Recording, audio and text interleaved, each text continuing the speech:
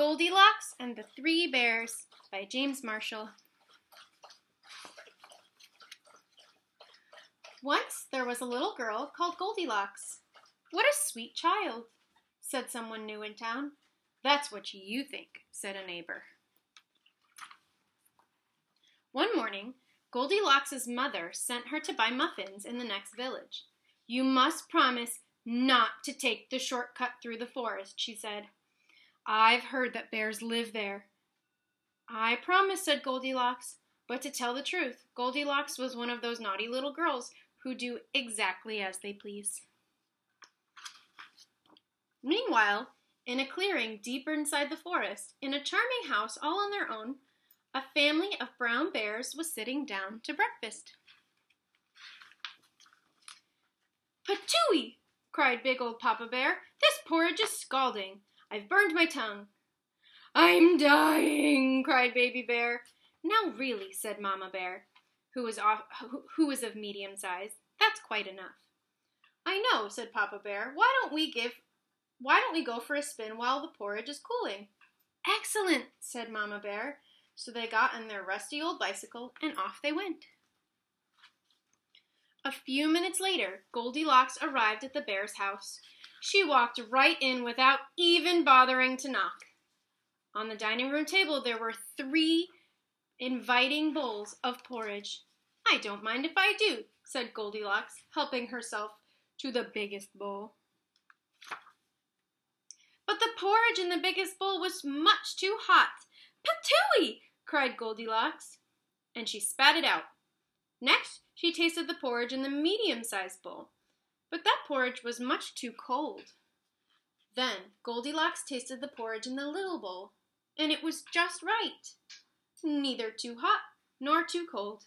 In fact, she liked it so much that she gobbled it right up.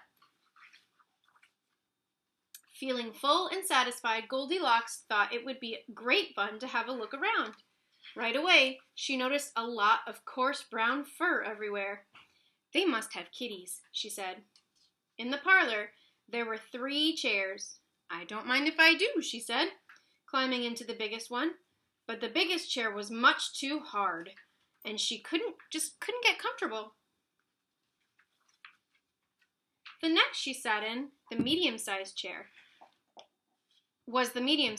but that chair was much too soft, and she thought she might never get out of it.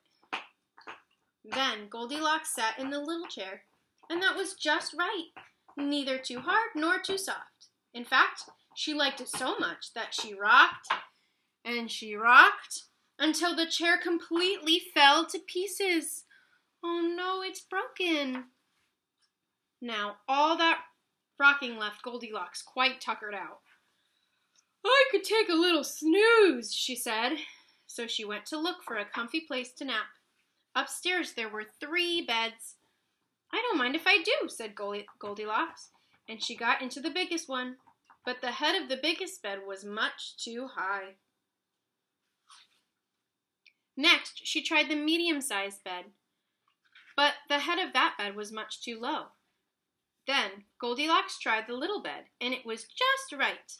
Soon, she was all nice and cozy and sound asleep. She did not hear the bears come home. Uh-oh. The 3 bears were mighty hungry, but when they went in for breakfast, they could scarcely believe their eyes. "Somebody has been in my porridge," said Papa Bear. "Somebody has been in my porridge," said Mama Bear.